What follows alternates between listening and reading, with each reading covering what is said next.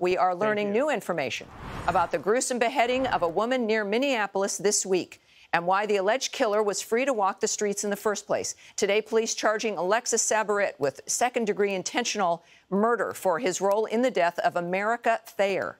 Local reports suggest Sabarit was released on bond this spring after allegedly trying to burn down his apartment in 2020, just 3 years after he was convicted of domestic assault charges in 2017. Here now, Vince Coglianese, radio host and editorial director of the Daily Caller, a very busy man. Great story at the Daily Caller covering this. It's important. These are the things that Americans need to know about what's transpiring in great American cities. Give us a picture about why this is even possible right now, Vince.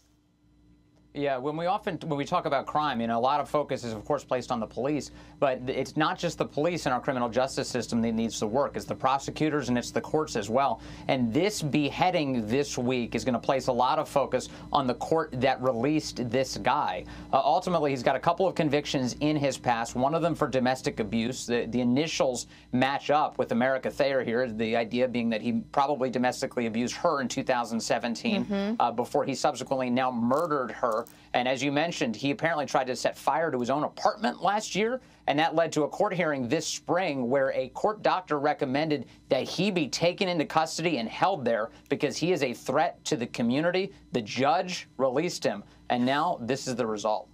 Would you say, it seems to be clear that the rhetoric that is coming out of Washington, out of certain politicians, the defund the police movement, this rejection of justice and repercussions and responsibility, that this is what is driving this. Would you agree with that?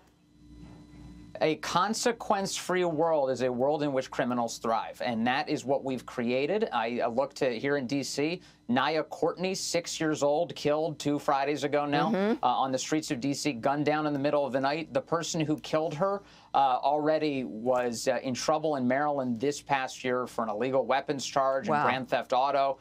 This is typical. These are criminals who get released back into the public and then go on to commit heinous acts of violence. And people think, some people are being told or believe this is just some natural progression of evil America. This is the result of policy as well. It's a result of rhetoric when they can't, we're not going to defund the police. The rhetoric has made it impossible for the police to do their job. So the police resign or they move on to some other career or they quit, whatever they do. But this is the end result of the democratic mindset. It's an extraordinary development, and it's affecting every city, not just blue cities at this point.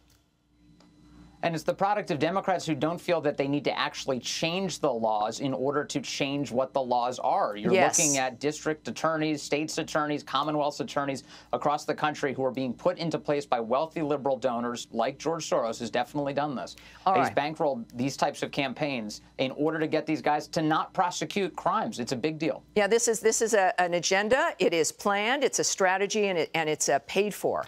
Vince, great. Thank you very much for